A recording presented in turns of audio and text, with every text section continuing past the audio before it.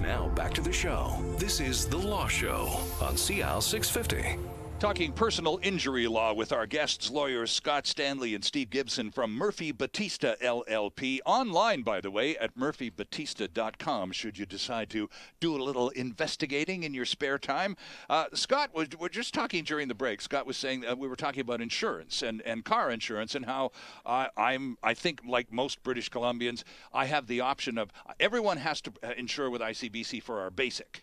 And then we have the extra coverage, which we are allowed in BC to go and seek from private insurers. But I think I'm pretty typical here, Scott. I think, like most people, it's just easier to do the package with ICBC. How do you do yours? I have all my car insurance with ICBC, and although I've never even bothered to shop around. I know that it might be a little bit cheaper to get this coverage. You've got to buy your first $200,000 worth of coverage with ICBC. Correct, yeah. And then after that, you can buy up to $4.8 million with a private company. Mm-hmm. I've never thought about doing that because I know how private insurance companies work, and I know how ICBC works, and I know how ICBC treats its customers. Now, when someone is injured in a car accident, they're not a customer, they're an opponent. But as a customer, someone that's going to protect the people that buy the insurance from ICBC, you're not going to find a company better than it. And I think the prices they charge are about the same as private companies. I mean, quite frankly, I know this is the one thing that I probably know more about than most anybody else in the province. And if I buy my insurance, all of it from ICBC, quite frankly, everybody should. Because you know the private insurance business inside and out from the legal perspective, among other things. Correct. Interesting. All that background says, no, I'm buying with ICBC. Thank you very much. Interesting stuff. Steve, ICBC has recently published an interesting fraud statement saying that up to 15% of claims in, I believe it was 2014, were fraudulent or had some fraudulent aspect to them. That's incredibly high. It is. Are we really that nasty here as a group in BC? No, Scott and I and my other colleagues, we really scratch our heads about that because we simply do not believe that this is true. We know that scams and frauds exist. Of course they do. And let me just expand. I think that the rate of fraud or exaggeration that ICBC is suggesting, I don't think they have any basis, any statistical basis to make that kind of an allegation that up to 15% is fraudulent. They using their own statistics about how they proceeded with criminal charges for fraud in claims involving ICBC claims. The statistics, I think they were that there were 131 charges laid against 100 people, and there were hundreds of thousands of claims that were made by all the people in the province. So overall, when you do the statistics on people that are actually convicted of fraud, we're talking about 1 in 10,000. Right, like 0.0001%. It's minuscule. So that's quite a stretch, Scott, from 0.0001 to 15%. What are they trying to accomplish? Well, I would like to know what their source of their data is. And if it's just their own suspicion, of course they're an insurance company, they're inherently suspicious of everything. I'd like to look at their data, but they've never made that available. I mean, this is one thing where I strongly disagree with ICBC. The reality of it is ICBC doesn't pay fraudulent claims. They don't. And so for a claim for someone to decide I'm going to make up a fraudulent claim, they've got to run one heck of a gauntlet. So you're saying they don't pay fraudulent claims because they catch the fraudsters? No, they either do, and they also have a well, let me just expand. So if someone wants to bring a fraudulent claim, firstly they'd have to find a lawyer that they could convince it would be worthwhile for them to spend their time and money on it. And most lawyers got a pretty good sniffer for these things because we don't want to waste our time, our money, or sully our reputation. Right. Second thing is you're going to have to withstand an investigation from ICBC that is very intense, something that the FBI, CIA would probably admire. If they sense there's fraud, they are going to unleash the hounds on you like you've never seen. And then the third thing is after you withstand that investigation, you got to go and convince a judge or a jury of the merits of the claim because ICBC won't offer you anything. They'll make you go to trial. So it's almost impossible, statistically impossible, for a claim to be fraudulent. Just to add to that, the litigation system is designed to find the truth. Right, right. Okay? And here are the things that a person will potentially go through. So number one, ICBC can do surveillance. So we're going to talk about a little bit about that maybe later. Sure. Surveillance. Number two, they interview people that the person knows, either in work or friends or family. Number three, they get medical records. Number four, people go through examinations for discovery during the litigation process, where you're giving evidence under oath. Right. And so the system is designed, when you get to trial, that if the inconsistencies are serious and egregious, then the judge or a jury, then they will have the basis to say, hang on a second, I have a problem with this. But keep in mind that when people are living their daily lives and they're trying to give the best information that they can, you're always going to have mistakes and little errors in what people are saying. But what we're sniffing for are the bad ones. And when ICBC is reporting about fraud, I mean, you look in articles that they write, they say the top 6 fraudulent claims of 2014, and they're obviously so horrific. Sure. I mean, everyone with a right mind would say that, that's horrible.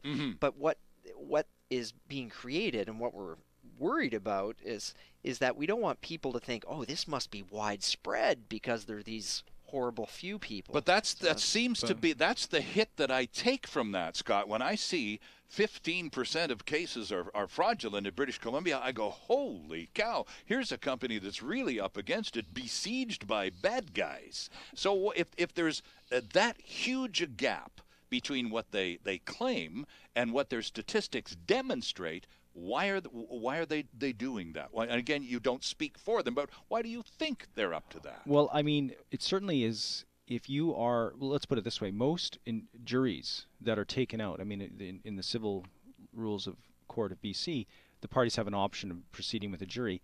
90% of the juries that are taken out by insurance companies, mostly ICBC, because they magnify risk. They also judges are objective, and they can discern things.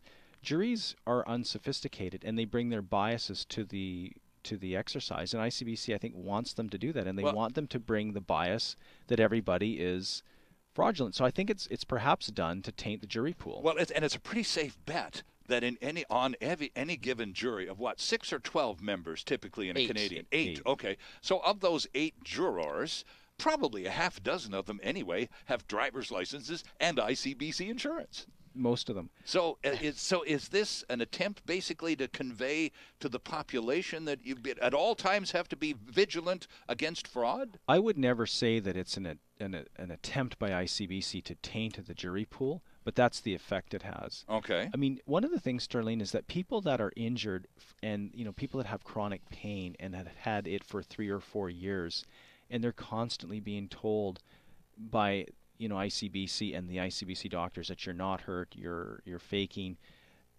They tend to sometimes oversell their injuries as a means of sort of demonstrating to people that they're hurt. I mean, I'm really hurt. Hear me, help me. Right. And a lot of times people develop psychiatric pathologies when they've been exposed to illness for a long period of time. Definitely. And so people that have a psychiatric pathology, what that does is it'll magnify pain. So people will perhaps complain about having symptoms that are more than what they physically should have, but that's a manifestation of a psychiatric condition. So I think you have to take all of this into context when arriving at this 15% number. Right.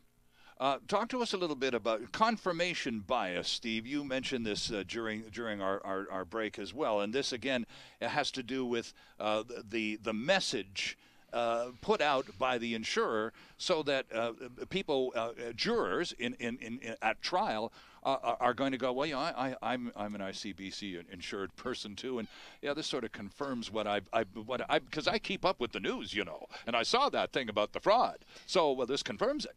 Well, see, Scott and I were talking with you before the show began, and we were basically saying that when people come to your door soliciting for money, or people are asking you for something, you're immediately suspicious. And so when jury trials occur, I think initially people are skeptical because, number one, they don't know who this person is. Sure. They've never met them before.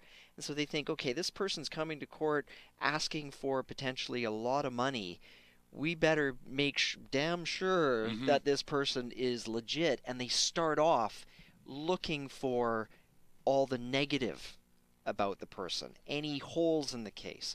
But I think once you explain a person's life story, what they've been through, what their goals and hopes are, I mean, you make them a real person, and then I think that you will win people over. But that confirmation bias is where people come being skeptical, and then they look for negative things that support that initial bias. So you've got to break that, and that's one of the goals that we have to achieve. So, Scott, as a lawyer at trial, knowing full well you've got a jury trial to deal with here, not your choice, but you've got a jury to deal with here. So how do you talk a jury down from its preconceived notions about the way insurance and fraud and all of that stuff happens in BC? Well, what I do is I spend about a half an hour just to sort of get them back to ground zero to try to erase that bias so that they can start with a clean slate.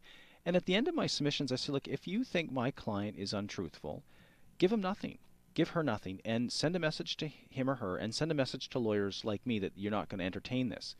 But at least start from ground zero. And I always tell them, look, we don't hear about the ladies group in Minot that takes food to homeless people and does a lot of charitable things. We only hear about that group if one of their members fraudulently runs off with some money. We don't hear in the news about all the good things that people do. For every Bernie Madoff that stole millions, there's a Bill Gates and a Warren Buffett that have given billions, but that doesn't make the news. Right. And you look at this number of 15%. There's about 40,000 claims in BC a year, so that would be fairly representative of the overall population.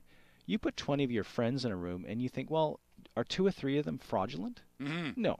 Probably not. That's a pretty high number, isn't it? And so you really have to spend some time getting them back to ground zero, explaining how easy it is to make an innocent victim look fraudulent, look dishonest, and then you go forward from there. A quick question before we take the break. Trial by jury, I said presumptuously that would be ICBC's choice, probably not yours. If you had the choice representing your client in a case in court, would you prefer a trial by judge or a trial by jury? Which would be your preference? My personal preference is a judge. And, I mean, I'm not afraid to do jury trials. I've done lots of them, and I've always been successful. But I prefer a judge because a judge the ability to, they start from a clean slate, and they give you, judges are trained to hear you, to listen to the arguments. They'll at least hear you, and I'd always prefer a judge over a jury. And I guess, Steve, it's also the judges have heard. There's nothing you can say to a judge that he or she has not heard several times before. That's true, and that's one aspect of it that you hope that the judges are not jaded from hearing about similar problems previously.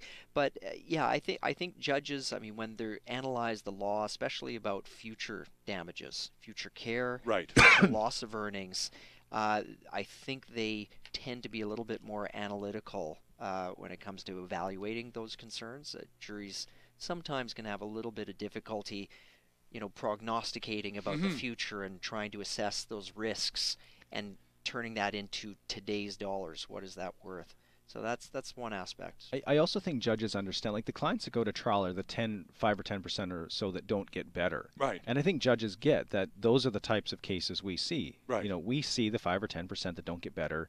We see the criminals that commit bad acts of violence. They don't entertain a lot of frivolity or lightweight cases in their court. They don't have time for that. Judges are there dealing with important things that are sort of outlier events in our world. Right. So I think they get that there's a context. So what may seem unusual to a regular person will just seem like quite frankly, a normal day for a judge, another day at the office. Keep in mind, just one last thing, people that go to trial with their lawyers, you have to keep in mind that this is one of the most intimidating experiences that a person can go through. People will not go to trial unless they feel that there's just no other option. I'd like to talk more about that too, Sure. because the whole trial phase and what the possibilities are before that courtroom scenario. And it's surprising, there are quite a number of possibilities, friends. This is The Law Show on CIL 650. Our guests in studio from MurphyBattista LLP, Stephen Gibson and Scott Stanley, and we're back with lots more right after this. There's more of the show still ahead. This is The Law Show on CIL 650.